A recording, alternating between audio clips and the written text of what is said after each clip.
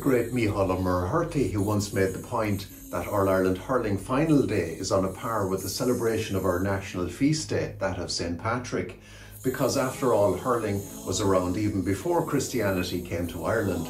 And so much of what is good on display on the hurling field, it defines so much of what it is to be an Irish person. In County Clare, they are very serious about their hurling, as they are in the other 4 counties of the diocese, namely Limerick and Tipperary and Laois and Offaly.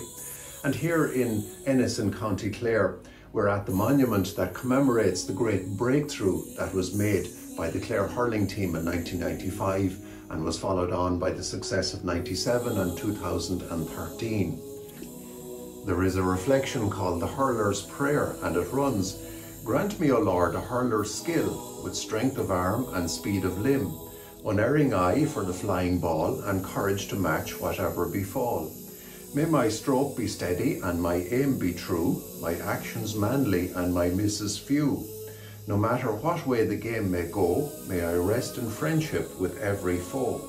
When the final whistle for me has blown, and I stand at last before God's judgment throne, may the great referee, when he calls my name, say, 'You hurled like a man, you played the game.'"